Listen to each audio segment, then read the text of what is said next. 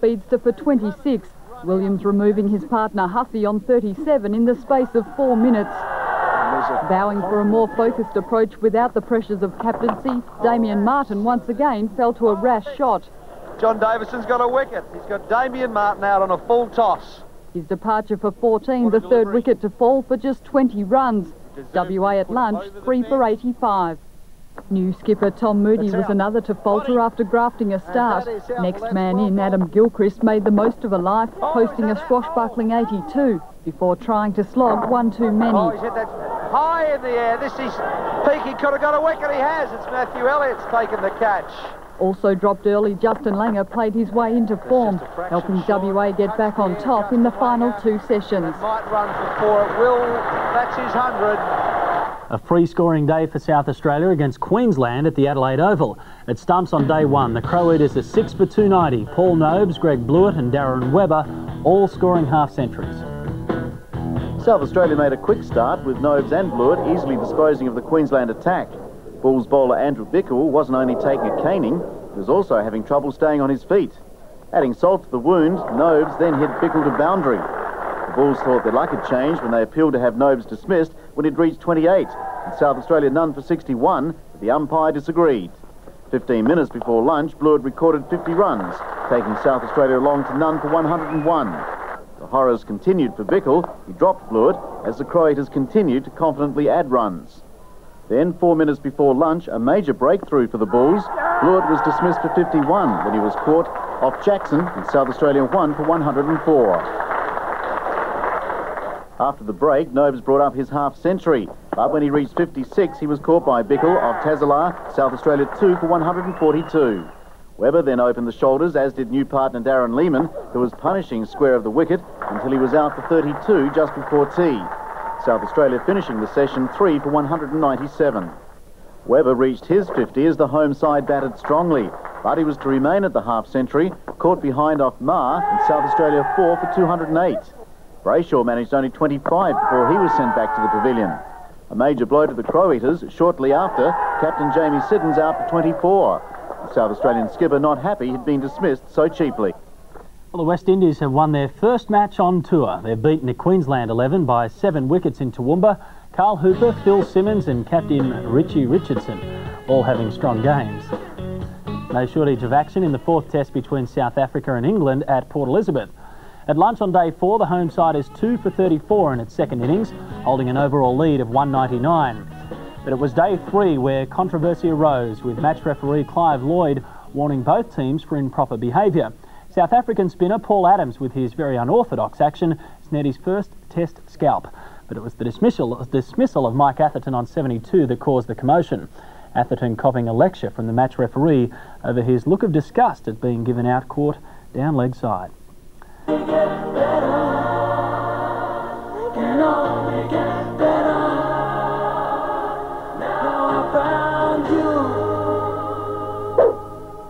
No need to run for that one.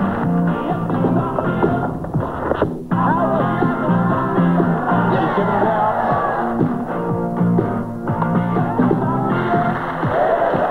That's another wicket.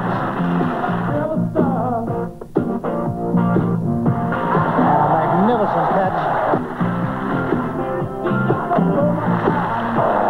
He has struck a blow. And that is a beautiful Yorker. That's in here, that could be out, or it could be over the top. It's beautifully caught.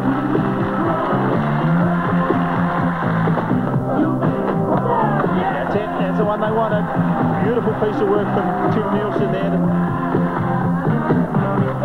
Well, that's got rid of him.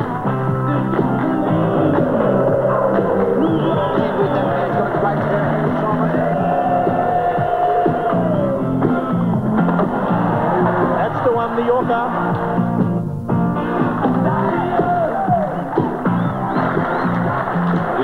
About that, and why shouldn't you be? Now the pressure back on South Australia.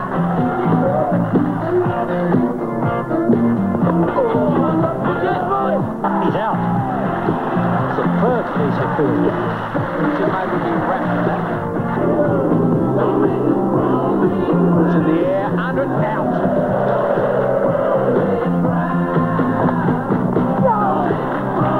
penalty. No balls remaining in the over. That's absolutely glorious.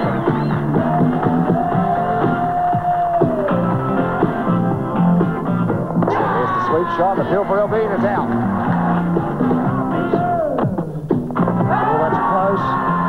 That is out. Flop. Classic cover drive.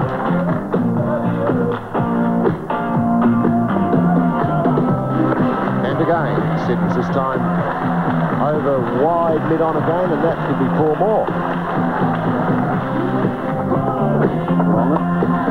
Picked it beautifully and placed it beautifully.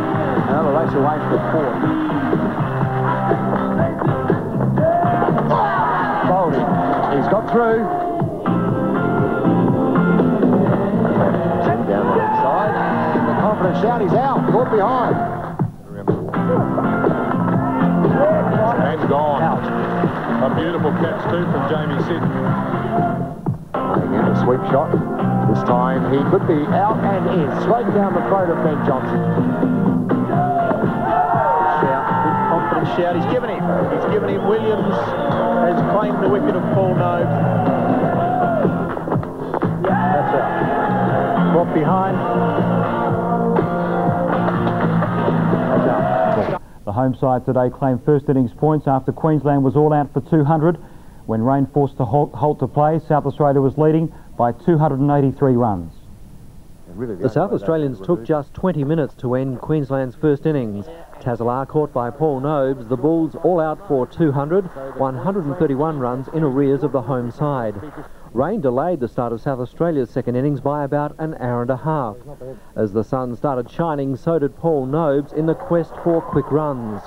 But after scoring it better than a run a minute, he was out for 18 off Andy Bickle. Darren Webber came to the crease with similar intentions. He and Blewett played in tandem until the opener on 24 became keeper Wade Seacombe's second victim, this time off Rao. Webber played beautifully and appeared set for a half-century until he popped up a simple return catch to Jimmy Marr when he was on 42. Queensland failed to produce enough turn to tie down Darren Lehman. He plundered the Bulls' slow bowlers in the search to set Queensland a big total tomorrow. Just as the players left the Oval for tea, more rain fell, further delaying any play. John Parrington, 10 News. And Western Australia is in a strong position to claim outright points in the Shield match against Victoria in Perth. Victoria was forced to follow on after being dismissed for 215 in its first innings, Matthew Elliott scoring an unbeaten century.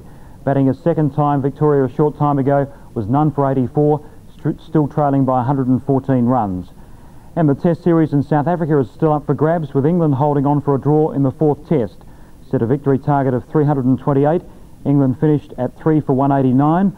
The final Test will begin in Cape Town on Tuesday. The team may have peaked too early for next year's World Cup. The comments came as the out-of-form Windies prepare to take on Australia in their must-win World Series Cup match tomorrow. A few seasons ago, New Year's Eve would have been a day of leisure for the West Indies, but times have certainly changed. The once almighty Calypso Kings face extinction from the World Series Cup. The visitors are yet to win a match, and throughout this tour have struggled in all aspects of their game. With next month's World Cup fast approaching, the West Indies will be using tomorrow's crucial encounter against Australia at the SCG to begin their revival. Over the years, we have dished out a lot of punches, you know, and now, we've been getting a little bit, but we just got to hang in there and try and get ourselves out of this hole that we're in, and we're pretty confident that we can do so. The Australians were rewarded with a day off after yesterday's impressive 10-wicket victory over Sri Lanka at the MCG. It's expected that selectors will name their World Cup squad tomorrow. The headache for the selection committee is who will fill the much-debated 14th and final position in the Australian touring team. Some of the main contenders for the spot are David Boone, Greg Blewett and Victorian captain Dean Jones. Despite Boone's Test century in Melbourne, he has been overlooked for tomorrow's fixture, while a last-minute push from Victoria for Jones will place pressure on the national selectors. Simon Pajaka, 10 News. His way back into the limelight with selection in Australia's squad for cricket's World Cup. He was named along with fellow Victorian Damien Fleming in the squad of 18, which will be trimmed by 4 later this month before the Aussies leave for the subcontinent. And good news for South Australia, with forgotten Test players Greg Blewett and Tim May also back in favour. Oh, yeah. Himself an 11-wicket haul for the match and 6 valuable points for South Australia. Queensland began chasing 384 runs for victory. Trevor Barsby the first casualty in an extraordinary tale of woe.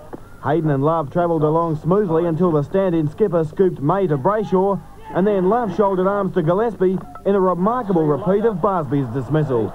Jimmy Marr didn't want to use his bat either and was adjudged LBW to May. At least Andrew Simons wasn't afraid to put bat on ball. He smashed that one. That was a bit agricultural, but he got it right. And again, this time in the air, that is way over. That is 5. But after hawking May for 4 and 6, he wanted too much of a good thing and fell in the same over chasing another boundary. A little more patience would have been invaluable. Then another ball out, not playing a stroke. Wade Seckham checked his shot attempting a sweep and was May's 4th victim. Through it all, Alan Border was again the lone class act. Yet another half-century giving Queensland some hope of survival. Bickle smashed 36 in a 71-run stand with Border before Gillespie beat him for pace, and he struck again, trapping Jackson in front for 8. Border edged closer to his century, but May claimed his wicket on 94, and he wrapped up the innings, finishing with 6 for 83. The Crow Eaters leapfrogged Queensland into 2nd place on the Shield ladder. Dion Heyman, 7 Nightly News.